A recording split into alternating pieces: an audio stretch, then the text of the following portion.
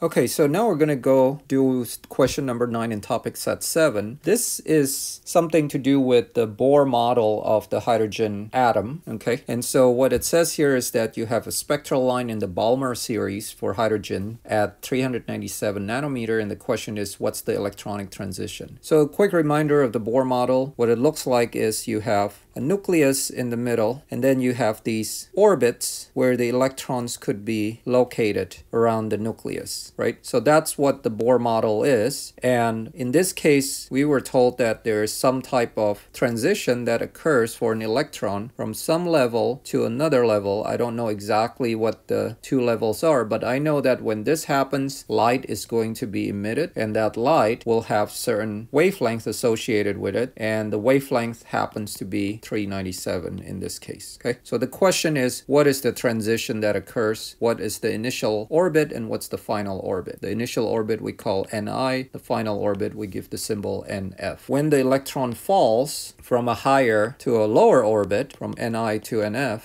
at the same time that energy is going to be used to emit a photon, so energy emitted as photon. Okay, and the Bohr equation itself allows you to calculate the energy of the electron that falls from Ni to Nf, and remember that that's given as this quantity delta E, and that equation is negative of a constant times 1 over n final squared minus 1 over n initial squared. So that is the energy of the electron. The energy of the photon that's emitted, of course, can be calculated by the standard h nu or hc over lambda in this case, since we have wavelength. So to figure out the transition, first we need to know the energy, and then afterwards we need to know one of these other numbers right here. Now the numbers come about from the question. One of the clues here is this word Balmer. So the Balmer series, if you remember, for hydrogen is a series where all the wavelengths that come out are in the visible range, and we said that the only time that would happen is if the n final is equal to 2. So in other words, that really gives you a clue on one of the numbers here, which is the n final. So that means we just need to calculate the n initial. So let's do the calculation. The first thing we're going to do is just calculate what that energy of the photon that's being emitted, and we'll do our Planck's constant times speed of light, and then over the wavelength itself, which is 397 nanometer, which we can convert to meter using the appropriate exponent. That gives us 5.007 times 10 to the minus 19 joules. Now the energy comes from the electron, so the electron, as it falls from the higher to the lower orbit, emits, so it has to have a negative in front of it, emits 5.007 times 10 to the minus 19 joules of energy. But we know that that's also equal to negative of this constant, which we call the Rydberg constant, and that has a value of 2.178 times 10 to the minus 18 joules. 1 over n final, which we can just change immediately now that we know that it's a Balmer series, to 2, so 2 squared minus 1 over n initial squared. That's the part that we don't know. Then you can do a little algebra here. You can divide both sides by the Rydberg constant, so now you have on the left side minus 5.07 times 10 to the minus 19 joules over minus 2.178 times 10 to the minus 18 joules. That's going to be equal to 1 over 4 minus 1 over Ni squared. Okay, this can be calculated on the side, and that should give you 0.22989. So we got 0.22989 equals a quarter minus 1 over Ni squared. We do a little algebra to isolate the Ni squared on one side, and this becomes quarter minus 0.22989, which ends up being 0.0201. Now if that's 1 over Ni squared would then be 49.73. Then to get Ni, we just need to take the square root of this number, and that would give us 7.05. Remember, n has to be a whole number, so the closest whole number would be 7. And so that would be the initial orbit. So in this case, we have the electron falling from orbit number 7 to orbit number 2.